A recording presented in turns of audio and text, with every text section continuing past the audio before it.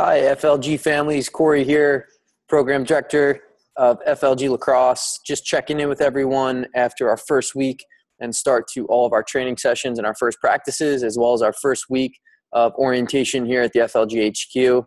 We had over 150 families come through the office over the last 3 days, which is a pretty amazing turnout.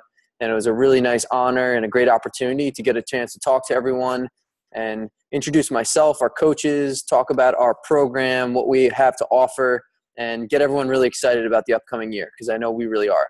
And just so you know, if you missed the meetings and things that we discussed, not a problem. You are welcome to stop by the FLG HQ anytime you want. We're here for the most part Monday to Friday during normal business hours. We can definitely fill you in on some of the things that you missed and give you some of the handouts that were given out at our organizational or orientation, as we called it. So moving into week 2 here, we are going to be running our second week of small group training for all the boys and girls, as well as our second week of practices for our 8th grade and down teams. We will be getting after it rain or shine, so make sure that you mark off your availability on TeamSnap.